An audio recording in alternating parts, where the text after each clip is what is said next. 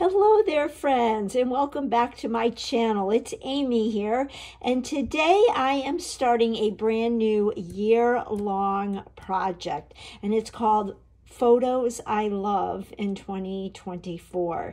So this is the photo I have picked out for January 2024. We were back home at my childhood home in Connecticut, and we had a big snowstorm, and my husband and I got up early and we built my mom a snowman. She loves snowmen, and I love snow. Not sure if you can see in the picture, but the snow is actually coming down as we were building, and I felt like a little kid. I was outside all day in the snow. And this Stories or Photos I Love project has been inspired by my dear friend Stacy Julian. Some of you may be in her Love Your Story membership, and she has introduced us to this year-long project, and so I'm super excited about it because I will continue to scrapbook my 12 by 12 pages, but in addition to that, each month I'm going to choose one photo that is going to be my favorite photo for that month, and I am going to document this in a separate album. So what I have here is the Stories I Love kit, and this is part of the Stacy Julian collection that Close to My Heart collabed with her. Now this workshop is a retired item, but it is still available on my website. You could go to the Story by Stacy tab, or you could go to online only, and this is called the Stories I Love. So in this workshop kit, you get a 6x8 album. It says Stories I Love. The project is technically called Photos I Love, but every photo tells a story. So I'm going to house all my 12 favorite photos, one for each month, in this book. And what's really cool about this workshop is the workshop kit is it comes with this workbook. So if you're not familiar with this, this is a great way to get started on documenting some of your photos. You don't have to do a complete album. You can just pick photos you love and treat each individual page kind of like its own scrapbook. So you could have photos in your Stories I Love album that span a wide range of years and all different topics. And this workbook just kind of walks you through how to choose photos, what to say in your photo, and it gives you all of these steps, and you can write all your answers in. They give you diagrams on how to set up your pages. So if you are not a scrapbooker, this is for you. If you're all about just doing something with some of your favorite photos, this is for you. Any age could do this as well. And then it goes on to the back to give you more instruction. And then what else you get in here is your page protectors. You get all of your base pages, and what's cool about this is there's a gray side as well as a white side, so you get to decide which side you want to use. So there's some title pages here, and then you've got all of these base pages, and you can see there's some with dots. You'll flip it over and it's the opposite. You've got the diagonal lines, you flip them over and you've got the opposite. You've got straight lines like notebook paper, you flip it over. You've got graph paper, and the back side is just blank. And then you get some 6x5 white daisy cardstock sheets, and in the workbook it shows you how to use all of these pieces. And then, as if that's not enough, you get 2 sheets of really colorful stickers, and these are generic stickers, so you can use these for anything. There's no theme, but you've got some fun colorful circles and half circles. You've got some pennants, some just sticker strips. Over here, you've got more larger circles. You've got stars and hearts. I love the cameras. You've got some little tabs there, and then some phrase stickers, and you can use these whatever way you want, even if it means just copying what you see in the workbook. So what I'm going to do is open up my album, and we're going to get started on documenting this first picture of January. I'm not quite sure what exactly I'm going to do yet. I did pull in another Story by Stacy product. It's called the Storyteller How-To Book. This is another product that has since retired, but it is still available on my website while supplies last. Again, just go to my website, click on the Story by Stacy tab, and all the product will come up. But this is a great resource, just giving you tips and tricks and telling you exactly how to tell your stories in different formats. There's the 12 by 12 single page, the 12 by 12 double page. We've got pocket pages. We've got 6 by 8 pocket pages. We've got 8.5 by 11. But you can see it's just filled with so much information. But I even use these for ideas on when I'm stuck in trying to come up with a layout pattern. So this is another great resource that I do recommend. I will list everything that I mentioned in this video in the product description below so that you will have that. But what I'm going to do is clear my desk and get out some supplies, and we're going to get started. All right, friends, I am back, and I decided to pull out my Love of Color book because actually there's 2 volumes of it. And I pulled this out because throughout this book, not only does it give you great color combinations, it gives you great project ideas, whether it's 12 by 12 layouts or cards or paper crafting. There's also 8.5 by 11 pages and 6 by 8 pages. So I went through, and in the volume 2, I came across this page right here. Now with my Photos I Love album, it's going to be just 1 page, and I've been going back and forth. Am I going to journal? Am I not going to journal? It's supposed to just be simple. Photos I Love. Print a photo, put it in a book, and then I will have this great book at the end of the year with a photo I love from each month. I really liked this layout because it features the 1 photo, and I thought that perhaps maybe I could do some stamping. So here is my photo. I did trim it down. I ended up trimming it down.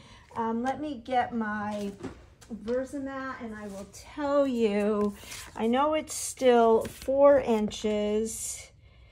Actually, it's 3 3/4 by 5 3/4. And then I pulled in, went through my winter stamps that have snowmen. I pulled this one. This is old. It's a month of the year. And I liked the January because I think I'm going to use that in place of the Thankful. And then I have all of the months of these, so I could use the same stamp font for each month. So I liked that. And then I just went through and I pulled different winter sets. I liked Live in the Moment, but I thought that might be too big. And then I hit the jackpot because this particular set, which was called Seas and Greetings, I had a bunch of the snowmen already thin cut it out and stamped, and I liked this one because it had some snowflakes. So I could, in place of the leaves and whatnot, perhaps I could use snowflakes.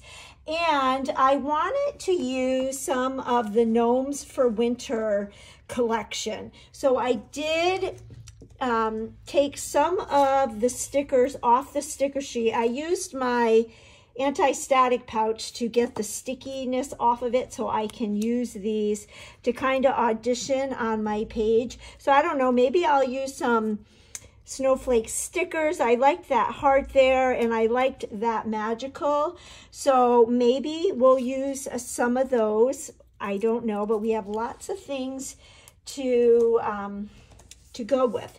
And then the different patterns of paper in this Gnomes for Winter collection, which I did do a layout for my mom's Christmas album, but I haven't done a whole lot of scrapbook pages with this. I love this snowman. I could even maybe cut him out if I wanted to. The back side of this is just a wintry scene. It doesn't have the gnomes, so if you don't like gnomes. I love this word art, and I thought that these colors went well with the photo. That stripe is great. I really liked this, the snow coming down, which is exactly, I don't even know if the camera picks up with the snowflakes coming down in the photo. You can see it maybe on my husband's ski pants. And then the back was this. So I wanted to use this. Even though this collection is retired, it is still available on my website while supplies last. So I will make sure to list everything that I use in case you are interested. So I did do a little bit of cutting off camera. I'm going to use a white daisy piece as my base, and then I cut this wintry storm paper 1/4 of an inch or 1/8 of an inch smaller. So I'm kind of doing it a little bit opposite of this page here, where the base page was cardstock and then they did white. So I'm doing it a little bit different. I will get my adhesive, and I'm using my Close to My Heart tape runner that I love, and I am just going to put this in the center. So we've got that, and then look, you know what I'm going to do? I'm going to put this page right here so you can see the comparison. So I've got my photo, and then you can see here they have 2 different shades of purple paper, and they matted the photo. So I'm actually going to matte my photo with white daisy cardstock, and I'm going to go ahead and do that right now. And it's just about a 1/16 of an inch larger. So it just gives it a little bit of pop. And then I pulled in the pine and the periwinkle, which are colors in that Gnomes for Winter. I decided to use the light side of them. And looking at the placement here, it's gonna go, I think I want the dark on the top. So it's going to kind of go like this, and we'll just dry fit this for right now. Go like that. And I'm putting my mat more towards the bottom because I'm thinking that I'll have the January word up top like that. And then we can stick this on. This is going to have to come out a little bit more. This is a great example of how easy it is to just add cardstock to a page. And can I just tell you how much I love this 6x8 size? So that can go like this. But then you can see that stripe pattern paper. What I did is I pulled this sticker off of the sticker sheet, and I liked it because it has that peach color and the brown in it, because there's brown and peach in my jacket. So this perhaps could go right here like that, and I think what I'll do is trim the arrow and the dovetail off. So let me get my scissors, and I'm just eyeballing that. So it's just one rectangle. And we could stick that maybe right there like that.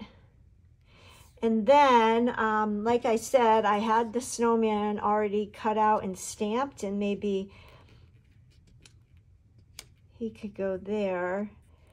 And I am going to move this over a little bit.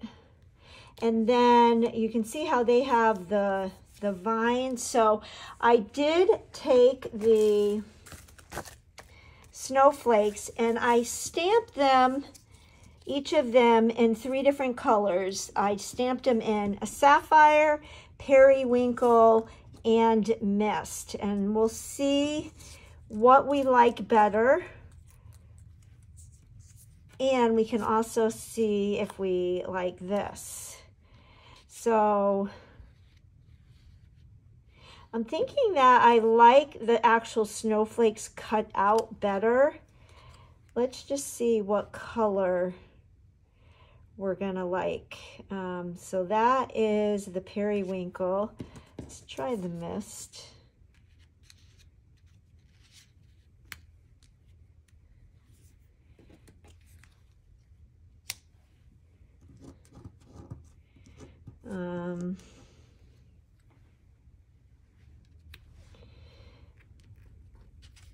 Or we can do the sapphire. Oh, I'm thinking I like the sapphire. The sapphire definitely pops more. Yeah, I like the sapphire. So I will show you how easy it is to stamp those. I am one that likes to do my thin cutting and then my stamping. So I'm gonna pull in the foam sheet that comes with every stamp set. You can also use the foam from the backside of your Versamat.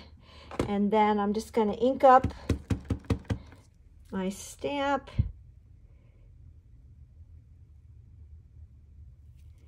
And stamp it down. Some people like to do their stamping and then their thin cutting. There's no right or wrong way. It's whatever you like best. And to be honest with you, I think I'm in the minority for wanting to do my thin cutting and then my stamping. So I will have plenty of snowflakes to use on this page. I'm just going to clean my stamps with my stamp chamois. Now you're looking at my stamp chamois and you're probably like, oh my gosh, the thing is filthy.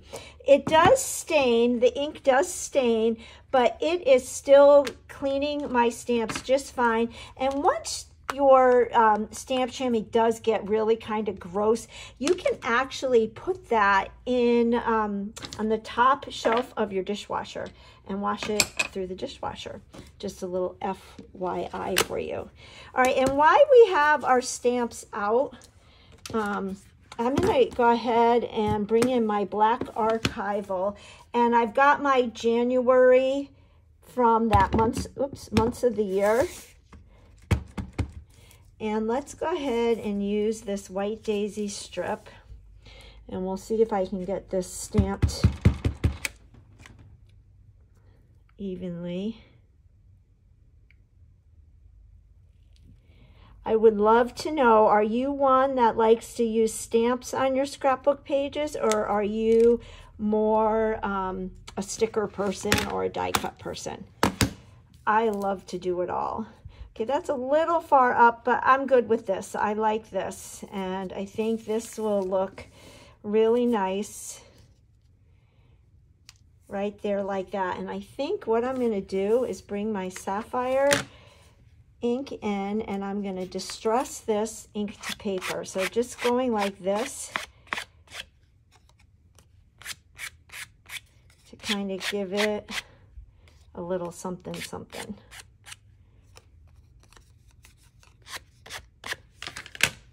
That's going to make it pop more, and I do like that. All right, I am happy with this. Let's go ahead and color in our snowman. I'm going to use my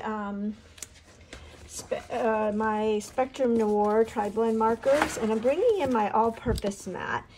And I pulled some markers. I'm going to do the nose with the orange blend.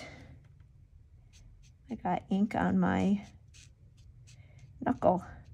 Now, not all of these markers are still available on my website. I will list the ones that are available. Then I pulled in my coral blend, and I'm going to use the mid. Let's see what the mid looks like.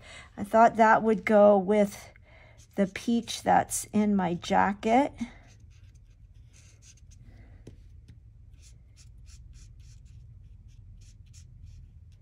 But when I do thin cutting, I'll always do a bunch. I'll do extra, and then I'll stamp them and just stick them in my stamp envelope. And then it's kind of nice because when you need something, there's some already done for you, which kind of happened to me today. Okay, so now I'm doing my vintage blue blend, and I thought I'd do the hat. And this is a light gray, or the lightest color of vintage blue, and I thought it kind of mimicked the gray. But now I'm not so sure. Let's see how, I don't know, I think it needs a little more color. So you know what I'm gonna do? I am going to go right over it with my dull green. I'm just gonna go right over this. And this is the mid color.